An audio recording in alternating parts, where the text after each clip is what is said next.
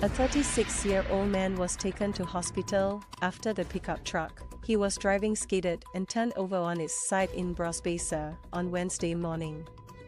The police said they were alerted to the accident involving a pickup truck at the junction of Bras Basah Road and Prinsep Street at about 7:40 am. The truck was believed to have skidded, they said, adding that the man was conscious. A fallen lamppost was seen in front of the School of the Arts Singapore building with debris scattered around the area, while a Nissan pickup truck was lying on its right side in front of an eatery across the road. The Singapore Civil Defence Force was alerted at the same time as the police, and SCDF said the man was taken to Singapore General Hospital. Police investigations are ongoing.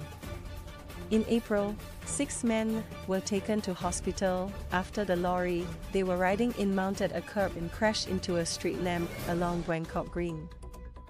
In September, more than 20 people came forward to rescue 3 people trapped in a van after an accident in a car park in Jurong East.